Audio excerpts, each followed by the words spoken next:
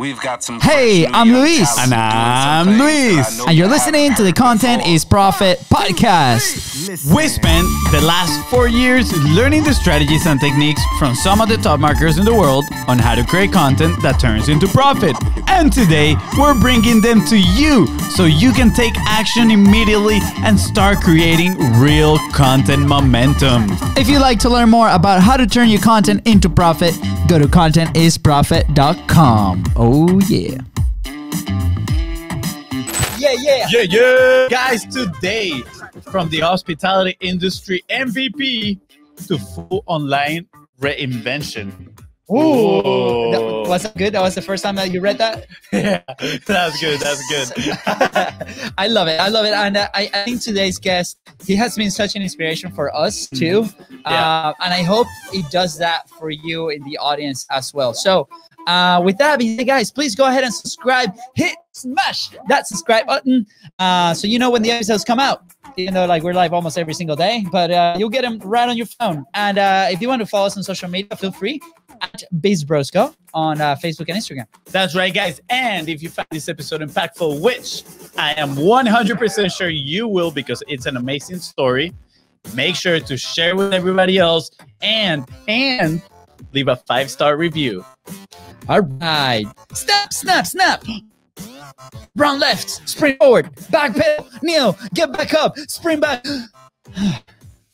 No, we're not leading a workout here. This is what today's guest was doing when we first met him. His weapon of choice, a camera. Today's guest has worked with some of the biggest names in the ClickFunnels market. He's one of the coolest people you'll ever meet, and he knows how to rock a scarf. Guys, talk about differentiating yourself. He's one classy dude. Just check his YouTube channel, his website, and you'll notice it. His superpower is to inspire, motivate, and educate others. Although he looks like a young fella, he's a 10-year veteran of the hospitality industry, including a director of the year. Not to mention that he has owned and operated a successful event photography studio for 14 years. Now, that's impressive. That is very impressive, guys. Please welcome proud husband and father, uber successful photographer, and proud Jeep owner, Mr.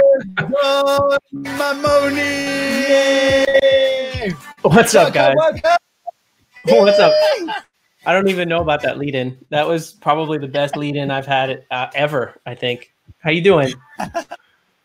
Pretty good. How are you, Don? We are so excited to have you here at Content is Profit. Thanks, man. I'm humbled and honored to share this stage with some of the people that you've already interviewed. It's truly, my mind is blown. So thanks for having me here. Of course, man. Of course. Again, like we said, it's truly an honor, and you have been such a big inspiration in the last couple of months. They have not been easy months, and you've proven that there's a way, and we're gonna chat a little bit more about it in just a couple minutes. Yeah, definitely. Sure. Before we start, a little fun fact. I actually now, reading the intro, I'm like, wow, that's actually not the first time we saw Don.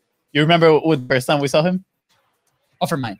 No. We were actually in the plane and going to Offer Mine, and we saw you September, yes. and your wife Emily right in front of us, and we were like, I wonder if they're going to the event because you guys had like a ClickFunnels notebook and you guys were taking notes, and we're like, yeah, they're probably going to the event. Next thing we know, you guys are the photographers. That's right. Crushing it. We're like, that's a plane from Texas, actually. Yeah. So yeah. We're like, ha. Yeah. We swag it up when we go to events for Russell, for Steven, for all those folks, because we want to be part of the community. I love it. I love it. That's awesome. All right, Don. So why don't you share a little bit with the audience, right? Like where we share a little bit in the intro about what you did, what you still do. I'm not sure, and we're going to discover that in a second. But why don't you share that past experience? Like what are you doing now, and where are you going? Man, that is I should ask myself that question because I think that's what I'm doing almost every day. I started in hospitality in 1999. I'm dating myself. I'm showing my age now, but I started with Hilton Hotels back then, and I was the director of the corporate events department. It was an awesome environment in which to exist because your whole job, your whole responsibility is taking the group sales, and you're servicing conferences from 50 to 5,000. And I did that for 8 years, and I'll be perfectly candid. And this is not something I'm ashamed of. I burned out. That is the type of job where you're in first, out last, grinding it out 7 days a week, a lot of the times. And it just got to a point where I was like, man, I'm approaching my 30s. I don't know that this is something I'm going to want to do for the rest of my life. And so I transitioned, and that's how I ended up in Dallas, man. I took a job at the corporate office. And I tell this anecdote because it's so important how the universe leads you. I took a job at Hilton's corporate office, and it was Monday through Friday, largely 9 to 5. It involved a ton of travel. And what it meant was, with all this extra time I had not working these longer hours, I decided to pick up my camera again, which was a passion I had from way back in high school. It was just a hobby, something I really loved to do. And in 2 years, I got so into it. I just really, it kind of grabbed a hold of me again. I was like, I'm never happier than when I'm working with my camera. And flash forward 2 years after I moved to Dallas, and I was a full-time photographer. So that was my big first transition. I thought I was going to be in hospitality for, just kind of working your way up the company ladder. But I was so much happier with a camera in my hand that I knew that that's what I needed to do. I love it. A lot of people, I feel, struggle with finding their passion. Right. And maybe sometimes they're like, okay, I need to find a passion. Right. So it feels like we all need a passion. Right. And I believe that maybe we don't need a passion. It does help a ton. But how do you find your passion in the camera? Was this by accident? Was this like something that you were doing as a hobby? Was this something that, you were planning on doing? That's a great question. So first time I ever picked up a camera was in high school. A friend of mine's father gave him a camera. He took a photography class, and he was like, yeah, it was cool. And I said, well, if you don't mind, I'll borrow the camera. I'll take a class. And I took the class and I loved it, but it was just a high school class. It was just a little bit of fun. I did the same thing in college. It never seemed like a business, I think, is what it boils down to. It was a hobby. It was a passion. It was something I had fun doing. But it wasn't until I hit a sort of milestone in my life where I was like, I don't want to do this anymore. What do I want to do? And that's when the sort of passion, the idea of this hobby became, why don't I try to make a business of this? And that's when I started to say, how do you make money with a camera? And I love the idea that I was creating art, because I'll be perfectly candid, I'm not much of an artist. My wife, Emily, she is like an artist to the core. She loves to play music. She can paint. She can draw. She can obviously make beautiful art with her camera. So it was a way for me to indulge the artistic side of me in sort of a technical manner. And it basically got to a point that after a number of years of basically doing a job that I loved, and it transitioning to a job that I did, and then transitioning to a job that I didn't really love anymore, I really wanted to try to find something that I knew would sustain. I knew it was something I was going to want to do sort of into perpetuity. And that's where the love of what I did and what I wanted to do to make money kind of came together.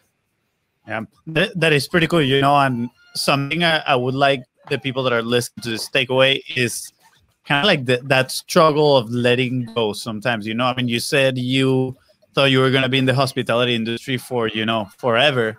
And a lot of us, we go out of college thinking, oh yeah, this is what I'm going to do for the rest of my days. Or we go studying into something and we're like, I have to do this no matter what. And then we are so committed into it that we have a very difficult time of letting go and saying, you know what, maybe there's a better option out there that doesn't involve burnout, for example, right? And like my brother said, it is difficult for people to actually let go of that feeling. What do you think it is? I'm thinking around, maybe it's people will be like disappointed of themselves if they let go. Like, hey, I've been putting so much work into this. What do you think it is? I think you're spot on. I think humans are their own worst critic by definition and by nature. We obviously give latitude a lot of the time and sort of forgiveness or freedom to other people, but to ourselves, we're our own worst critic, and we feel like we've either failed or we haven't tried hard enough. I made essentially the choice to leave the industry that I had been doing. And you have to accept that sometimes that's because it wasn't what you thought it was going to be. You were able to do it for as long as you had been doing it. And even though you thought you'd do it for longer, maybe you were wrong then and not so much wrong now. So I think you're spot on. You just have to accept the fact that we only know what we know based on the situation we're in right now.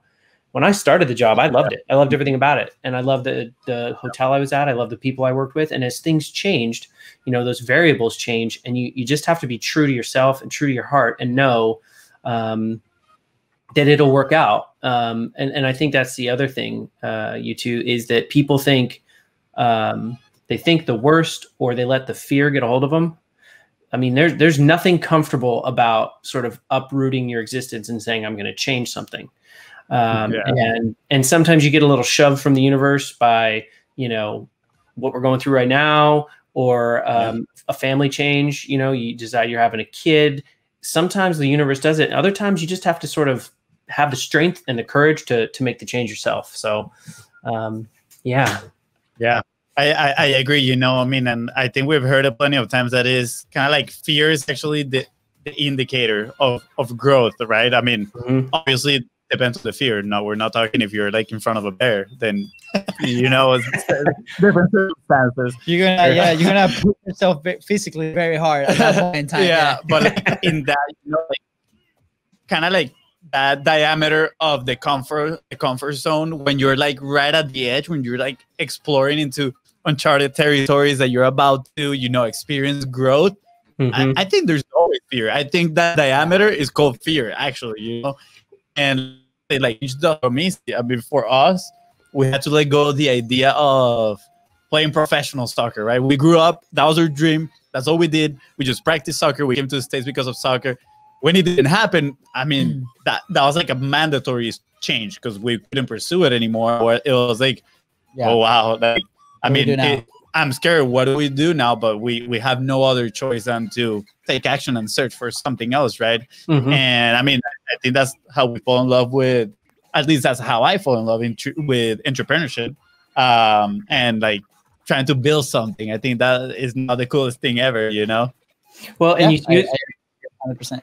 When you use the word fear, it's interesting because you can look at fear from two different angles, obviously, right? Fear can be something that holds you back, but fear can also be an unbelievable motivator, you know?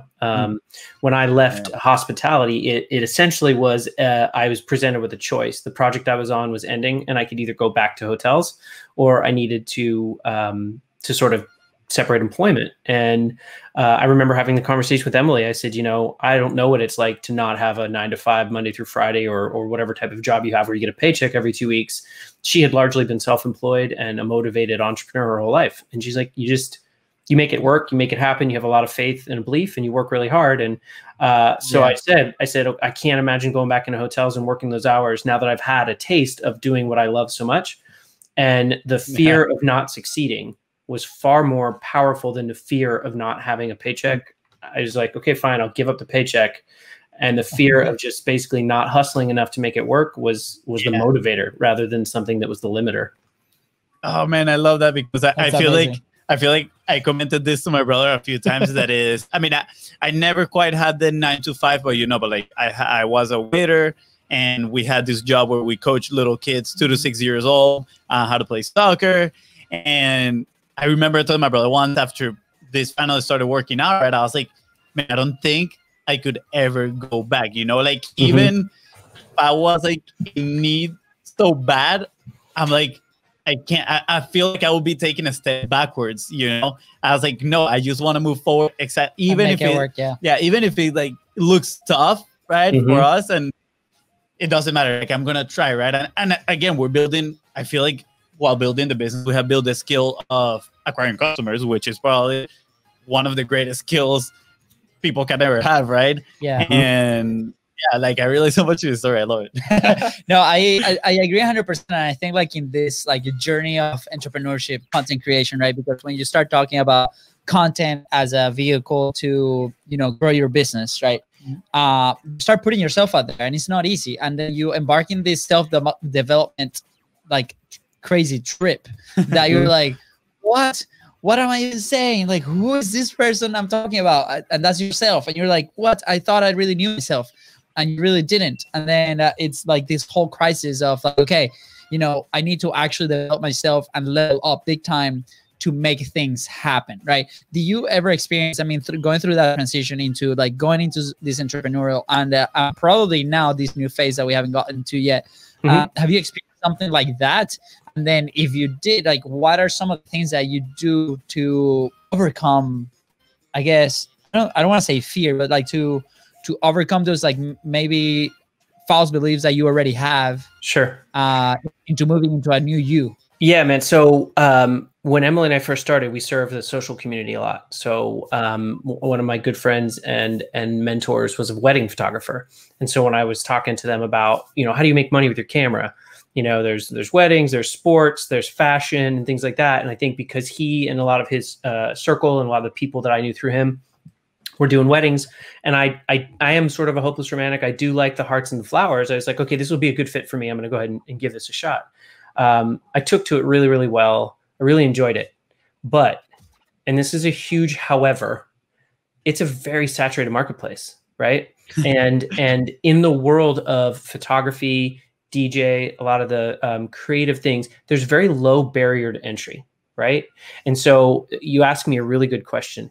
The thing that I feared the most, or the obstacle that I had to get over, was that there was going to be enough business for me, that we were going to be able to, as you said, acquire a customer, right? And do enough so that we were talking about we needed to support ourselves. And ultimately we wanted to have kids probably. So we were going to need to support a family. So the biggest thing was trying to find the way where you could say, how do we make sure that when we enter this marketplace that's already kind of saturated with other professionals that do what we do, how do you make yourself a differentiated, unique prospect that the person says, this is who we want to hire? And, you know, you guys know me well enough to know, you know, my heart, you know, my humility. I have a lot of trouble being an attractive character. And although I don't have a problem being in the spotlight, chatting with you guys, I could talk up on stage. I don't like being the center of attention, but I'm gonna tell you guys some things that I feel were really pivotal for Emily and I in our growth. One of the things that we decided we wanted to be able to say was, anytime somebody was talking about something that we were going to document, we wanted them to know that they don't need a photographer. They need the Mamones. Because there's a million photographers. You can go out and look in the marketplace and you'll find lots of talented photographers, but there's only one, the Mamones. And these are the reasons why you want to seek us out specifically. And that was one of the big things, right? When we identified, how do you deal in a marketplace that's saturated? You remove yourself, in a sense, from that group of people, and you sort of try to elevate yourself to a new place so that people then say, we don't need a photographer, we need them. So that was probably the first and biggest. It wasn't the only, that's for sure, but it was one of the first and one of the biggest. That's really cool. I mean, first, I did some wedding photography too, so I know exactly what you're talking about. I'm not gonna lie, I was not the biggest fan of wedding photography, but the fun stage. But yeah, I mean, you get to know some really cool people as well, which is sure. I think that's one of the biggest benefits of the photography business, to be honest. But what I love about this story, man, is how you guys, you know, kind of like, they don't need a photographer, but they need the Mamones. It just reminds me of the category king, right? Like you guys being the category king of your space. That even we're actually watching this video yesterday, and this kid was like raffling a Samsung tablet, but he was like, "Oh yeah, I'm raffling a Samsung iPad." No, the iPad of the Samsung. Yeah, and we were like, talk about category king, right? That he's just like even referring as a tablet as iPads already, and even relating that concept done that we've taught, right? The unique mechanism, right? As a photographer, like the unique mechanism is you and Emily, is the Mamones, is your team, right? And people are like, what's that? Like, now you can establish a conversation. So let this be a lesson for those listening and watching on how to separate yourself from that massive pack, right? And that, so thank you for that amazing lesson, because we actually struggled with that for a long time, and still trying to find the right message, right? And it's like through this type of content that we've been able to do it. So thank you for bringing it to so easy terms to understand. I'm pretty curious, you know, about Emily and you, right? Like, how's that dynamic, you know, from start to 14 years later? I mean, that's a long time, you know, like, if I had this guy right here for 14 years next to me, I don't know what's going to happen. You know? So somewhere. It's not for everyone. We're very fortunate for a number of different reasons. Emily and I excel in similar ways, but in very different projects. And so one of my favorite examples was, you know, we were operating photographers before we met. We came together, we started chatting. She was doing more like commercial and fashion work. I was doing more events and weddings. And she learned a lot of her abilities as a photographer by being a model. And that's a very unique thing. Most people that are photographers haven't been a muse or a subject like she was. And so she brought a wealth of knowledge regarding being the person on the other side of the camera, which for me, I'm awkward. I don't like to be photographed particularly. I'm very insecure about that. So my anecdote there is, I said, you know, I've got a bridal session for this bride that I'm photographing in a couple of weeks. Would you like to come along and we can photograph together and whatever? And don't get me wrong, I feel like I did a nice job. My clients were always happy. But when she came on that first session with me, first one, I watched her communicate with the bride, talk to the bride about her anatomy, the way to hold herself, the way to position herself, the way she used light. Because of her knowledge as a muse and as a subject, I just looked at her, I was like, okay, so you're going to have to do this from now on. Because you basically have just shattered my thought that this is, I thought I was doing okay, but you're obviously, this is your skill set, you crush it. So in our business, it became very obvious where I would oftentimes host certain businesses in my arena and she would do the other businesses in hers.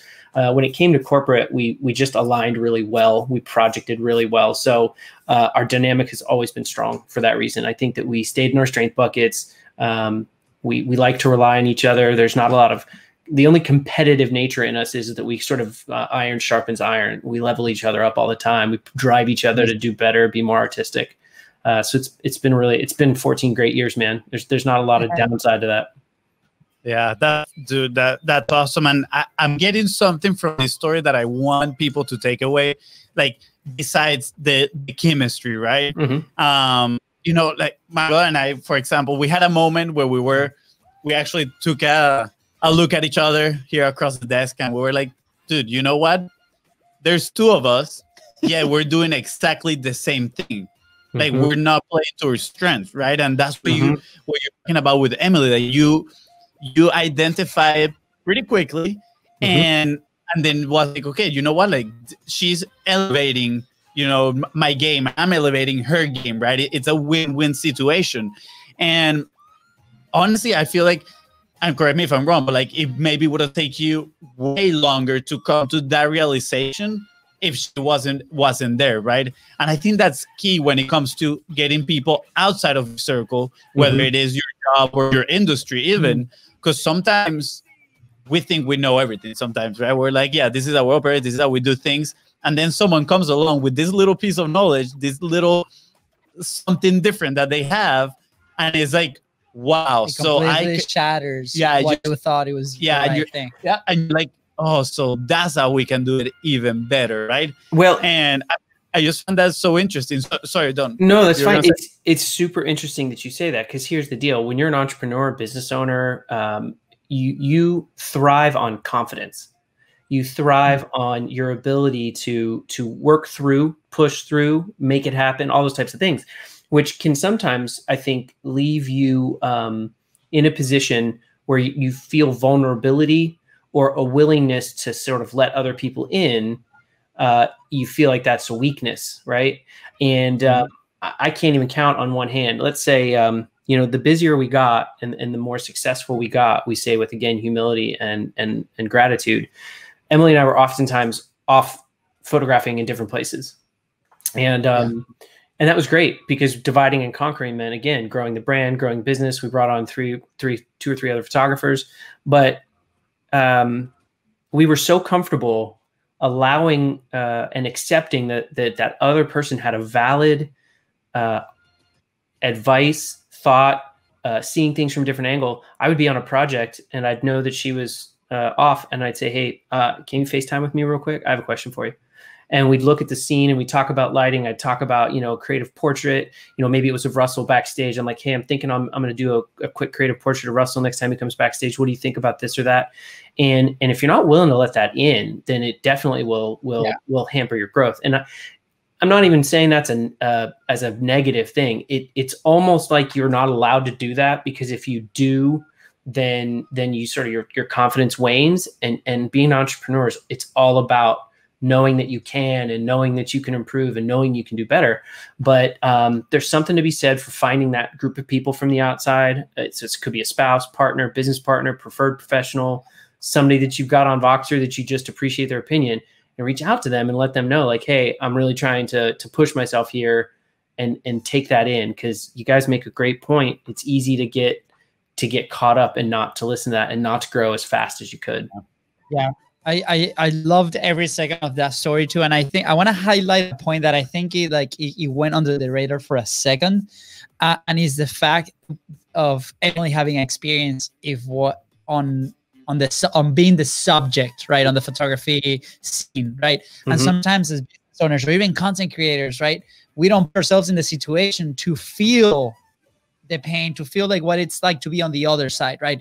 And then if we start like teaching or even selling like something that we haven't really experienced as a client, sometimes we might say things that don't relate to our dream customer.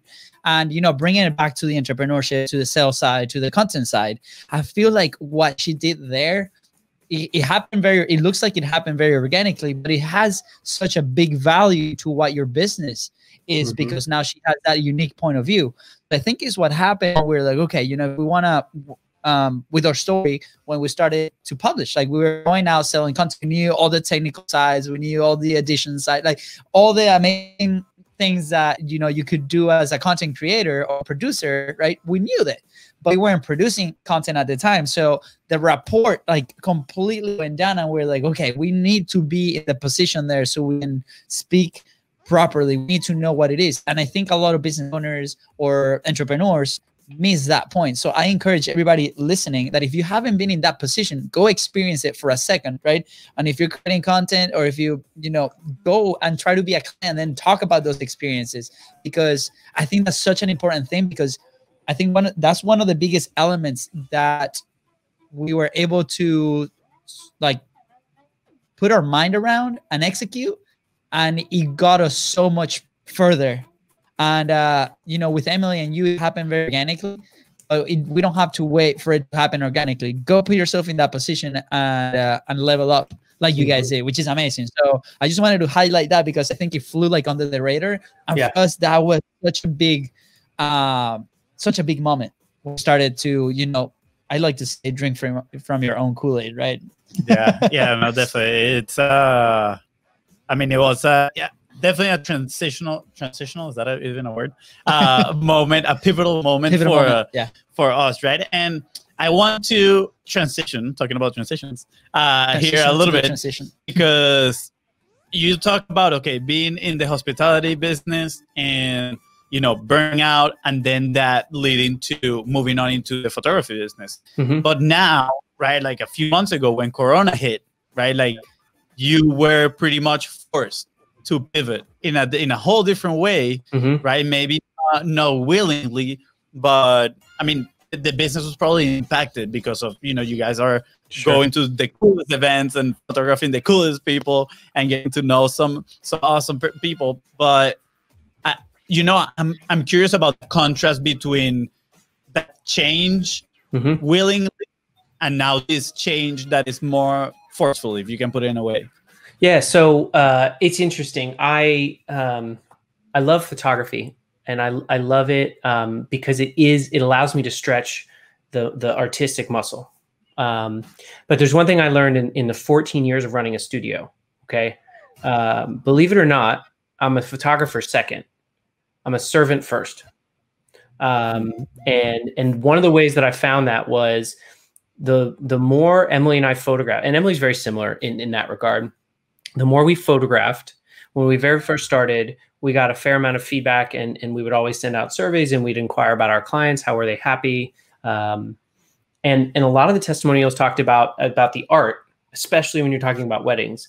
But as we transitioned into corporate America and we started doing more and more corporate events, the feedback we got was about the experience we created just as much, if not more, than the portfolio of photography we would send. Okay. Wow. And that was this sort of enlightening moment where I realized I'm a servant first, right? I was in the hospitality industry, which basically means you bend over backwards to ensure that customer is you're exceeding their expectations. You're being proactive, not reactive, all those things. And so basically I took what I was doing in hotels and in hospitality and I applied it to a business. And instead of delivering a service, I was delivering a service and a product of photography. Yeah. So I think it was about 5 years ago, I had some people saying like, hey, I have a question for you, you know, in your business, this, in your business, that. And so I started giving out advice just based on people asking me questions. And I said, Emily, I really like this. I like the idea. I like this feeling of being a servant to these people because you're not giving a man a fish, you're teaching him how to fish. They're coming to me and they're saying, hey, I need somebody to help me make sure that this effort is going to be a success. And the effort you're talking about is typically them building and running a business that's going to be their livelihood. And so I was like, okay, I'm going to start this up.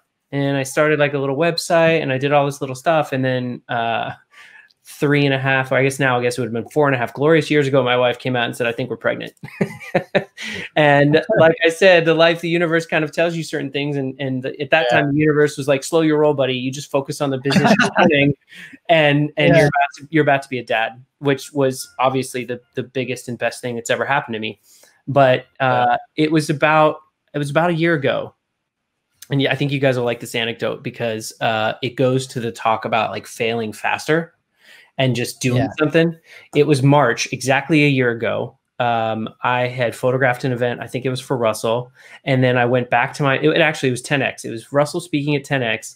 And then I had to go back to Miami a little while later for another client. And while I was there, I was like, forget it. I'm just going to do it. I pressed live on my phone. I went live on Facebook and I talked about how I was launching something new. And awesome. I gave myself 5 days. I did a 5-day countdown. I'm so excited to share this all with you. And for 5 days, I kind of restructured and built a little website and got everything going. The only problem was I hadn't given enough critical thought to my content, to my message, to what I was actually trying to do. And here was the lesson I learned. I got ahead of my skis. I basically had this countdown that the events industry was watching and they were super excited about. I was getting all the support, but it was a countdown to a whole lot of not enough. It didn't deliver on the promise. And so I got over my skis and man, did I feel terrible about it. And I beat myself up about it. And people were like, really excited for you, which was the lesson I learned that was so exciting was there was probably about 150 people that signed up and said, I don't know what you're doing, but I'm in. And that was just such a cool feeling, a cool feeling. But then at the same time, I gave myself a hard time. So fast forward to 2020, here we are. I had been putting the ball in play and putting it into motion. But as of second week of March, the constriction, let's say, of the events industry basically brought a close to at least the operation of photography in the event space. Our business is still here. We still can't wait to serve clients that need our photography.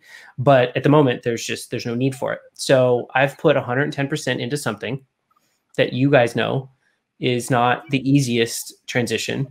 And the funnest part about that is I've had the time. I'm trying to leverage that time. The people in this industry, man, the people in this industry are so gracious and giving of their time that I'm finally able to sort of like deliver on that promise from a year ago, and it's been really exciting. So it's the universe has told me what I need to be doing right now, and that's what I'm spending all my time doing. That's such a cool story. And you know, looking at it from the outside, right? Because, you know, when we met you, we obviously saw your photography side, right? And then all craziness happens. And a lot of people had to pivot real quick and adapt. And you know, a lot of people took it better than others. And I just found such a refreshing take on what you are doing, because I was not expecting it. Maybe people that knew you and were following you for a little bit, maybe yes. But it's incredible how fast you've been taking action, which is something that people miss. Sometimes people like overthink and then that they freeze and they don't execute and then they fail and then they blame external factors of the failure. So it was very refreshing to see how fast you pivoted, how fast you were starting to execute, and how fast you were putting people first before profits, which is that message that really resonated. I want you to kind of like dive in a little bit more on that. It obviously comes from the story that you also told earlier, but how in this phase, people first and then profit is helping you move the ball forward and create momentum and create results and ultimately a living for you and your family? Yeah. So, I mean, it's not providing a living yet, but that's okay because I do believe in people first and profit. And so, basically what happened was, I engaged with an unbelievably intelligent, young lady that I knew from the wedding industry. Her name is Maggie Francisco. She's a planner, originally based out of Dallas and now is in Columbus, Ohio. And she does, super high-end destination wedding work. And what she was able to do is we started working together. She was helping me from a content strategist perspective, right? Like trying to take 14 years of business experience and 10 years in hospitality, swirling around in my head and making it into a cohesive action plan. And so the people first and profit is really just a principle that I've always lived by. But what we really have been distilling that into is the fact that I'm a relationship marketer at my core. I believe that the wealth in many ways of your business is directly a result of the business network that you put in play and the personal network for that matter. So that's where the people first and profit comes from, right? If you take care of people, if you nurture relationships with people, if you formulate enduring, longstanding relationships with people, the profit will come. And let me take a quick minute, guys, to tell you, the traditional definition of profit, that's not what I'm talking about here. A lot of people look at profit and they think, okay, that's earnings minus expenses. That's my profit. I'm not talking about that. I'm talking about like the sort of holistic profit for each individual, how they measure their wealth. I did a talk the other day and somebody said that they measure their wealth in time that they get to spend with their family. And right now they're poor in wealth because they're working 7 to 7, Monday through Friday, Monday through Saturday, hardly ever seeing their kids, and they want to make a change. And so we're helping them make that change. So what it really boils down to is I'm creating programs and courses in the background here. I'm hustling to try to get together a challenge or boot camp or masterclass or whatever you want to call it that looks at sort of the fundamental elements. I've identified 4 fundamental elements that it takes to run a business and what happens when you're weak in one of those 4 fundamental elements, how you can get strong at that, how you can kind of reach a place of balance and how that's going to impact your world, how it's going to drive more clients to you, allow you more free time to spend with your family or scale your business or whatever it is. So it's a lot, as you guys know. So it's amazing though. Yeah, no, I Fascinating. I mean, and again, just honestly, congrats, man, on being so proactive. I love that, man, because we saw so many people just fall into the negativity, with everything that was happening and just like being reactive to everything and then putting blames and pointing fingers, whatever. And it's like, there's still opportunities, right? We just need to be proactive and go get them. I mean, I'm not trying to, like make, how to say it, like list of the situation less. Like, I know there are people that are having a very hard time. Like, I recognize that. But again, like, we do have a choice at the end of the day. Like, we can decide to sit down and just cry and nothing, or be like, okay, how am I going to move forward, right? How am I going to be proactive? And I absolutely love that from you and Emily, right? Like, you guys are amazing. And Thanks. Something that you were talking about in that story is the relationship, right? We actually have what you were talking about wealth, right? About profit. We call it collateral revenue. Which are those things that, etc. They might not be measured in dollar amounts, but they might be measured in time with your family, for example, right? For us, a huge collateral revenue that has come because of pivoting thanks to the coronavirus has been these relationships. Like, we didn't have a podcast before the coronavirus, and what happened is that we lost one of our biggest clients. 9 locations. They called us and they were like, you know what, guys, we're closing the locations, so we don't need of your service anymore. And I mean, it was tough. Yeah. Honestly, I'm not like, I was a little bit relieved because I didn't enjoy working with them that much. That talks a lot too about, dream clients and all that stuff. I freaked out. But my brother freaked out. I remember that he took the call too. So after he hung up, I already knew what happened. I could feel like the energy in the room. And I turned to my brother and he's just like, sunburned. They're just sitting down. I was like, oh no, oh no. So I'm like, hey, like, is it okay? Just go for a walk, you know, just leave today. That's fine. And then we started talking, and we're like, you know what? Like, it's an opportunity. Like, we didn't enjoy working with them, right? We had to convince them for us to work with us. Like, we didn't enjoy going to their places and filming and doing all this stuff. We're like, you know what?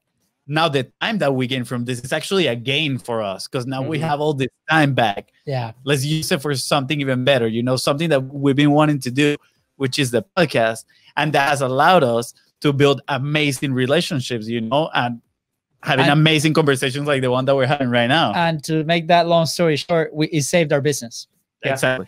It literally saved our business, and it flipped 180 degrees. We were able to hire team members. We're up to 3 full-time team members now. So that's what I'm saying. And just like you are taking action, we were able to do that too, at a different environment, different level. But at the same time, you are creating all that collateral revenue, all that opportunity. You're actually chasing it and creating your own reality, which is the power that a lot of people think they don't have.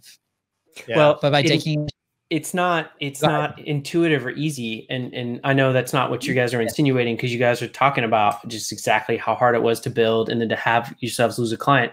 You know, this idea, I'm very fortunate. I am so fortunate to have been surrounded by, you know, Russell and Steven's team, and making connections with them and speaking with them, and then having them sort of walk alongside me in my journey.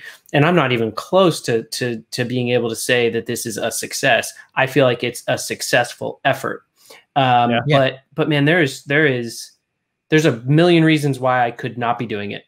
Right. There's a million reasons why I feel like, you know, even if I reflect back on the way we started this conversation, right? Saturated in the marketplace, you know, you can talk yourself out of anything, but what it really boiled down to is at this moment, first of all, of course, because you, just like you two being partners, you know, Emily and I started getting the phone calls in March. Hey, listen, we're so sorry guys, but with everything going on, we have to cancel this event. We have to cancel this event. And, you know, we get it. Totally understand it. She was the one who looked at me and said, it's going to be fine. It's going to be fine. You know, we kind of propped each other up, but then after that, it's really, it's almost like you don't have a choice. Does that make sense? No matter how hard it is, all the reasons why. I've never done a podcast. I hadn't interviewed people before. I don't know how to create a course. I don't know how to do all these different things. And I said, you know what? None of that matters, because I don't have a choice, right? It's almost like the universe is forcing you into something, and this is just my chosen outlet right now. So it's sort of nice to have that backwind pushing you along. At the same time, every once in a while, I'm kind of like, I'm ready for a cushion instead of a push. But and that's okay. I mean, those are different things that come, and like you said, like the importance of that network. Right, the people that you surround yourself with. A lot of times we stop progress because we limit ourselves to the relationships that we're starting to build, or we try to build, and then we start talking to the wrong people, right? The wrong mindset, maybe. We don't identify until later. Yeah, I really want to like drive home the fact of relationships right now, how important they are. Oh man, I think a lot of people, and I was one of them, came into the online game thinking, oh, I'm gonna make a bunch of money sitting in my underwear in the sofa of the house without having to talk to anybody, and I'm still gonna have 18 hours free in the day. You know, like, dude, no, like not at all, right? And I spent 3 years thinking like that, right? And not publishing, not building relationships like I should have been doing. And honestly, it wasn't until we actually joined other communities and we started getting ourselves out there and meeting people and talking and building these amazing relationships that our business started growing. So I really, really want to like drive this point home for people. I think, yes, there are some people that manage to do that, but they might be 0.00001% of all the online entrepreneurs. Everybody else have to do the relationship. Like they are out there. At the end of the day, you are the average of what's the saying? You're the average of the 5 people you hang around the most. So well, and anecdotally, you guys, I mean, let's talk about it. Emily met you two first at Offer Mind, right? So you saw us on the plane, but we didn't have a chance to interact. And then Emily saw you, and when you walked up, Emily's like, "Oh, this is my husband. These guys are great. You need to chat with them." So we chatted quite a bit, and then we started to chat more and more at subsequent events. Flash forward to Funnel Hacking Live, right? 5,000 people, yet we still managed to find you and chat with you. And in that one moment, that night, it was, I think, the last night or the second to the last night, we were standing in the foyer with Cassie and Jorge. And I knew Cassie from before, but I'd never interacted with her. And we had taken her picture for her 2 Comma Club, and I'd connected with her, so I made sure she got a hold of it. And I just started chatting with her right there. Like we had really started to connect there. And then when you walked up, I was like, "You guys need to know these guys." And so that's the sort of 6 degrees of separation in the way that the exponential growth of relationships are. You know, I know that you guys have become close with them, and I think that they've been on your show once, maybe twice. I cherish them. They are 2 of the people that have been supportive, encouraging, generous, and giving of their time and knowledge. Like, that's how this works. And I agree with you guys that people sometimes feel like, oh, internet marketing game. And to be perfectly candid, even in the wedding and events industry, Maggie and I have talked about this a great deal. People will spend 20 hours a week trying to figure out why their Instagram feed isn't generating more engagement and leads, but they would never spend that 20 hours a week going out and shaking hands with people and being in touch with people and establishing relationships. They feel like social media is a channel, right? It's a way to have your voice be heard and your brand be recognized. It is not the way you build a business. And this is my humble opinion, of course, but Emily and I, we never really looked at those kind of metrics, and we built a sustainable, successful business because, I mean, it was basically, we use that for brand recognition. And if somebody says, "Are you on Instagram?" Yes, of course we are. We're visual artists. Come take a look at our portfolio. Confirmation that we know what we're doing. But the core of our business was built on the backs of relationships that we've been trying to get together for. Maggie just commented she's anti-social media. She 100%. I love it. Yeah, I mean, I'm gonna, like, I agree, right? And I think social media, and again, it's called social for a reason, but like people are just in search of that me factor, like give me all the likes, give me all the views, like they just want it for them. That social, like go, like, yes, I agree 100%, and I think people need to go out there and shake hands. Well, maybe right now give some fist bumps. Yep, elbow bumps, right? But I do think if you spend those 20 minutes in social media instead of worrying why my content is not like pulling enough people, spend those 20 minutes commenting in other people, sending DMs to other people, right? Like actually being social in social media, using it to engage. You can start really good relationships through social media, right? Yeah. And I mean, we said this example before, but thanks to good engaging in social media and a little bit of leverage, we managed to get Todd Brown into the show, right? And have a direct conversation with him that was freaking invaluable for us. Probably, right? I mean, money value, that could be $50,000 to spend an hour with him, maybe. I don't know. 20, sure. 30, like, I mean, who knows? Like, just the power that these relationships has, and now we have the opportunity you have with different people that you network with.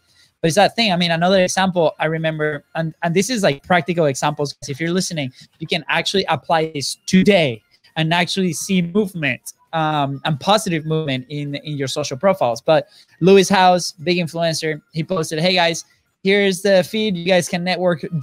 Post here what you guys do." Right. And I'm like, "Oh man, why not? Let's actually do it." And then post what you do, and then go into somebody else's comment and ask him a question about what they do. And I think this is amazing because he's utilized his platform to connect with people. And this was at the beginning of COVID, where everybody's freaking out. "Oh my God, I don't have any business." Right. So I go in there, never in my life have engaged with a post of Louis. Go in, put my stuff in there, go through like 3 different ones, say the same thing, like, "Oh, that's pretty interesting," things that maybe align with what I do.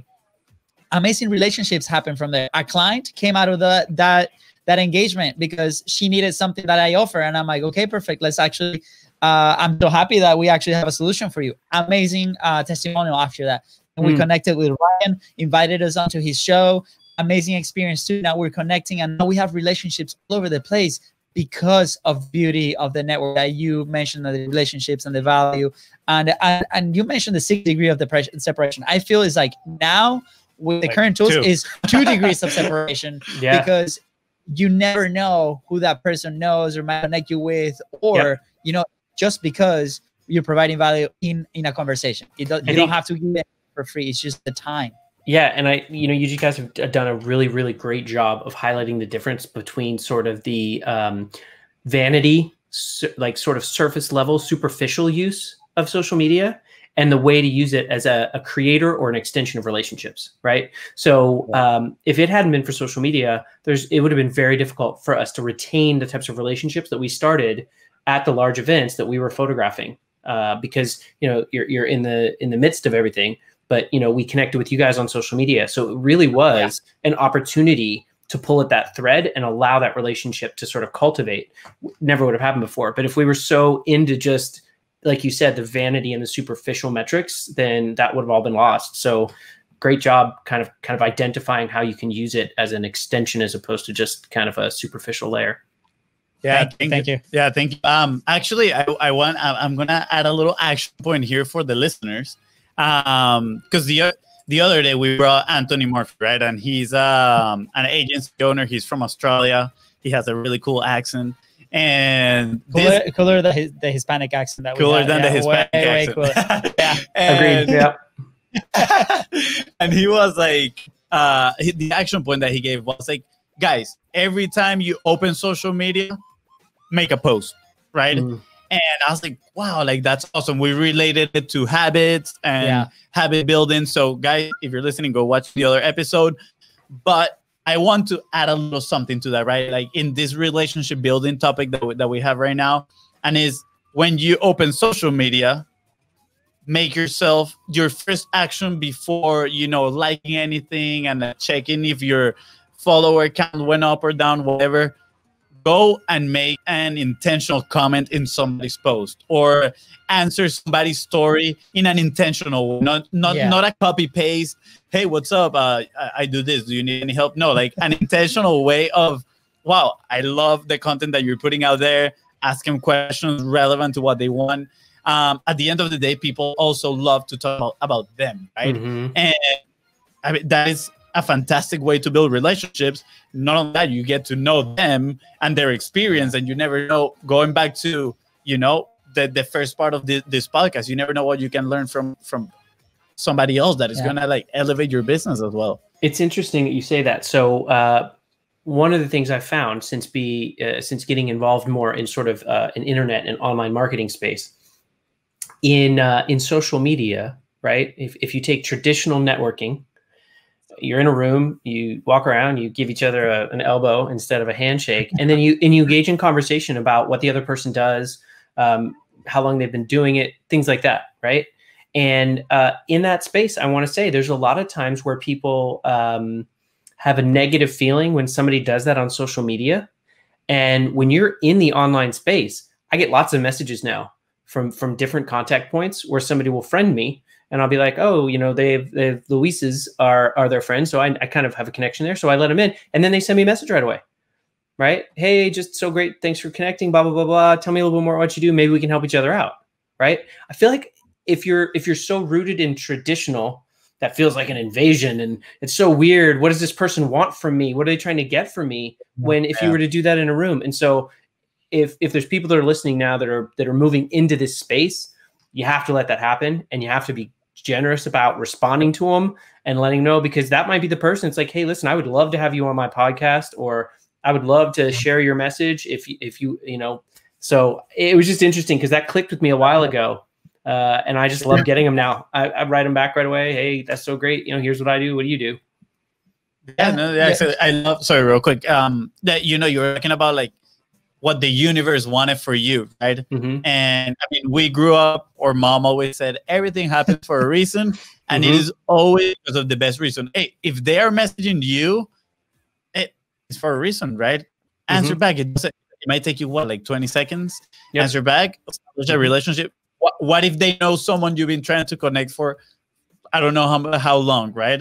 Or what happens that's actually the person that might come in and help your business grow. And either way, like, you don't lose anything. I just want to imagine that the social scenario of like people talking to you and then you're never answering back. What happens if that happens in the real world, like in a room full of people, right?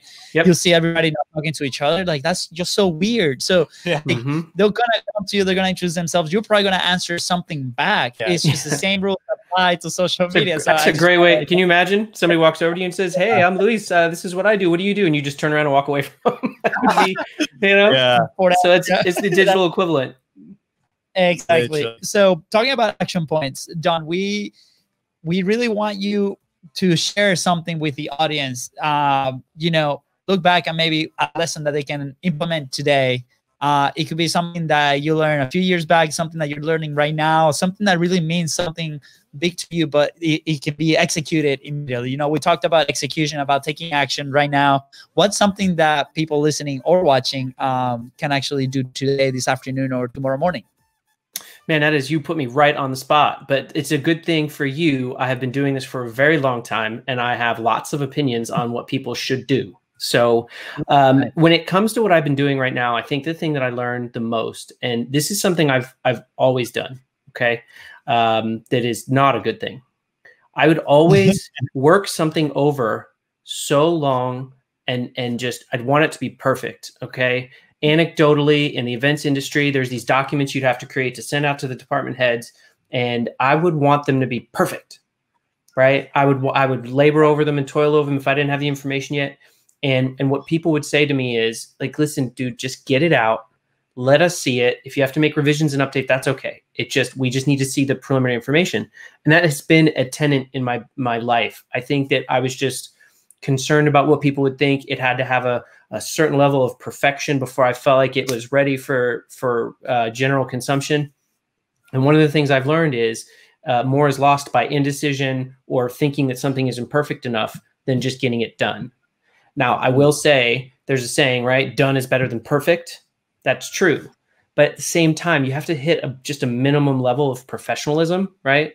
You can't just willy-nilly throw it out there and then just, because then I think people look at you like you're not consistent, you're not serious about what you're doing. So the one takeaway I would have is if you're thinking about doing something, identify what the minimum viable level of it is and just do it. Because you can literally convince yourself, I don't look good enough to go Facebook Live right now. I haven't done my hair yet to do a Facebook Live right now. I don't have the perfect words to write that post right now. I don't think that person's going to write back to me, so I'm not going to write them right now. You can come up with a million different reasons. And so one of the things I have just really been pushing myself to do is if you think you want to do it, make a very simple plan, simple sort of, this is the minimum viable level that it can get out there, and just do it. Because if you don't, you'll just convince yourself to not do it forever. Yeah, I don't know if you just noticed, but I looked at each other with a smile. And it's because we love that whole concept of pew pew. We just love that concept of like minimum viability, I guess, if you can put it in that way, right? And it's funny because Monday we had Jamie Atkinson in the show. Oh man, I love him. He is so funny. He's so cool, right? He's so funny. Yeah, and he actually has a minimum viable theory of his own as well. Yeah. And when we were talking to him, we're like, dude, we came up with our own like minimum viable content, theory, right? So I think it's awesome that you mentioned that, and I love it because, I mean, I was a victim of perfectionism. I'm not gonna lie, like I didn't publish for 3 years because I wanted it to look the best, right? I wanted the best camera, the best light, the best mic, to his standards, to my standards, right? To his standards. Yeah. I think honestly, for me, that was just me putting an excuse on being afraid, right? Like I'm afraid of taking action and maybe putting myself out there and getting judged by people, which is totally awesome, actually. Bring it on. But it's like, yeah, I don't know. I love it. Thank you so much for sharing that. Thanks for sharing that. And we cannot stress enough on that point. We've done it in several episodes. So if you're listening, please, guys, go ahead. If you're still thinking about, you know, taking action and put it out there. Whatever you're doing, just do it, receive feedback, learn from it, improve it, do it again. You're only gonna go up and get better at it. I mean, you know, same thing happened with the conversation with Todd Brown, 20 years. And he said when he started, those cassette tapes were horrible. And then he took action, he learned, and then he moved forward again and executed. So go ahead. Thank you, Don, for like sharing that point of view. Amazing. I want to add something to that because I'm new in this space, and some of the people you've been talking to have been doing this successfully for decades, and that's aspirational and it's motivational. I want to bring it down a level and let people know that like I literally have been creating content for, at this moment, 3.5 months maybe. Okay, and I'm not doing it right, probably according to some people's standards, but here's the deal. I was one of the people that was, every time people would say like, you have to create content. You have to have your own platform. You have to. I was so resistant to it. And I'll tell you, I did it a few times. It was uncomfortable. I did it a few more times. It was less uncomfortable. As I'm doing it now, I really actually like it. Okay. And so if you're resistant to it, not only because you think it's just not perfect yet, but you think it's not for you, you think you're not going to enjoy it. I want to encourage y'all to set maybe a reasonable number of times. Call it maybe 5, because you can count that on one hand. Do it 5 times.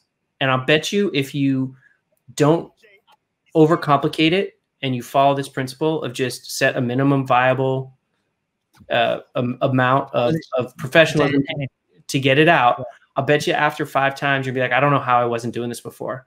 I look forward to the conversations I have with other people, and I look forward to the feedback that it helps other people. So, that's one thing. From somebody who's a newbie, somebody who thought I would never be a content creator, here I am creating content and enjoying it. So, hey, you're doing an amazing job. I'm telling you, I'll be like, man, Don, you've been doing these interviews for like 10 years. You're so good.